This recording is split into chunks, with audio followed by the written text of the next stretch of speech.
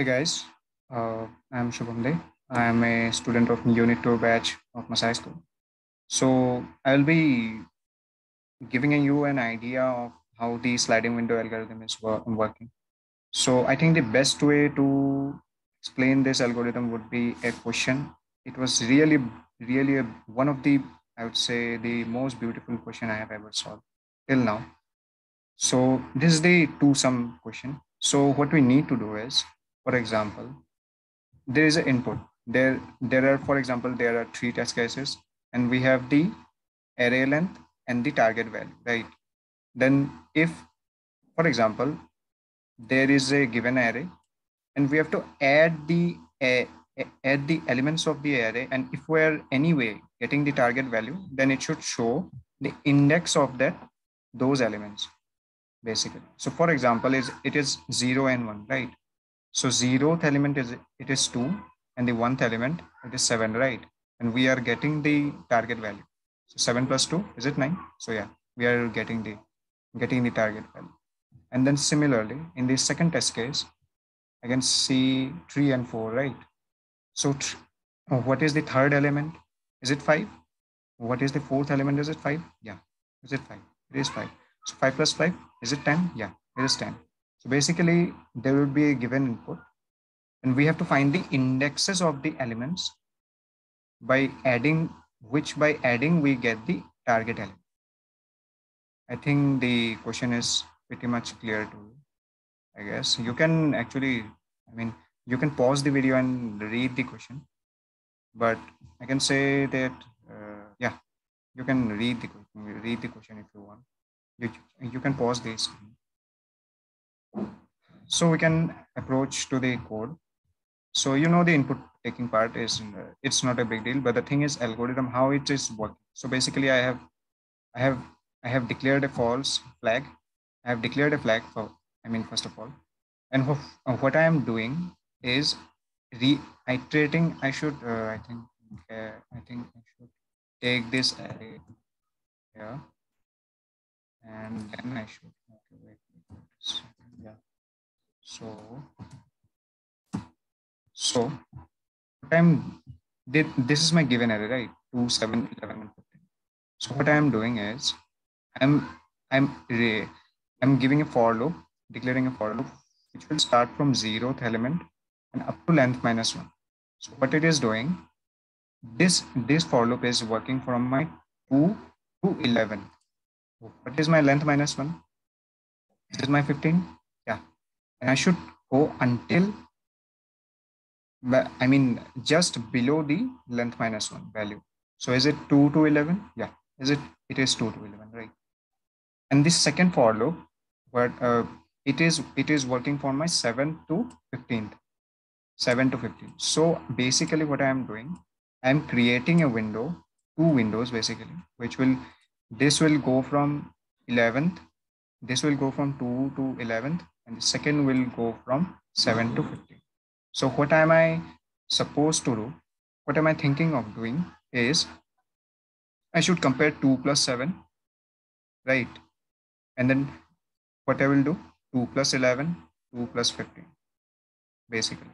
So yeah, so here you can see the j value is giving, I have written I plus 1. So if it's my zeroth element, it will start from I plus 1. So first it will start from the first element, it will go up to length, up to my length value. So after that, if I'm getting the, by the addition, if I'm getting the target value, I will simply get that, get those elements into the bag. And in my bag, what I will do is add my indexes value. What is my index value in this case? Is it 0? Yes, it is 0. And what is my jth value? It will be, I think, what is my jth value? Wait, see the out. Yeah, it is 1, right? So in this case, if this situation is true, then it will come in. Okay. It will come inside this. Okay, wait a sec. Sorry. I'm sorry. Okay. Yeah. So if my if this condition is true, if it finds the target, then it will make the flag true, and it will just console my bag. What is my bag? Is it the I and jth value? It is the empty string, right? So I have to print the ith index and the jth index basically. So, and then I am returning this value, and I'm just breaking it. So why am I breaking is, I don't need to go further, right? If I'm getting the target, then I don't have to go after that. I mean, so yeah, I'm just breaking the loop. So what it will do is, it will come outside this for loop.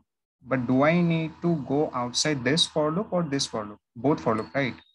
So then I am doing the flag equal to true, and then again break, because what this line number 39 will do is that it will come outside this for loop, the line number 20th for loop. So it will simply just break out, and it will console my bag if it gets the target. And if my flag remains false, basically what my line number 42 is giving, I mean telling, is that if I can't find the target, then I just have to simply console the -1 and -1 that is given in the question.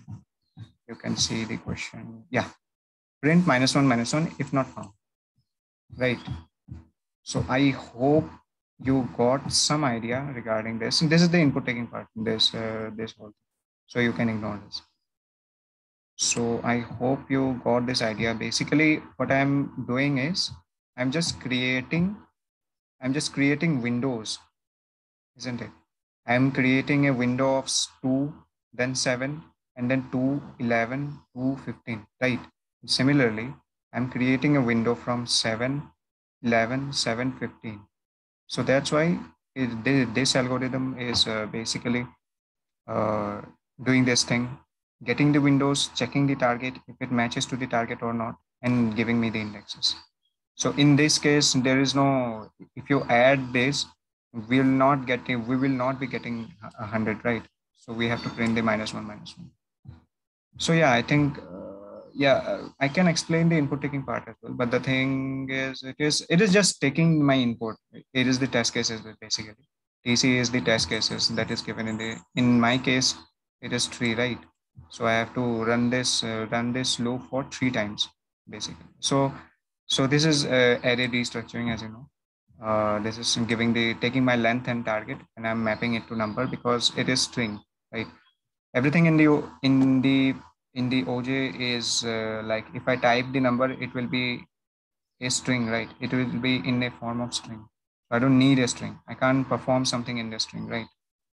So I'm mapping this into a number, and then line plus plus everything. And here I am actually invoking the function. This is to some array, and then I am writing the function here, and I'm doing the coding. I hope you got some idea regarding this. Yeah. Thank you. Thanks a lot.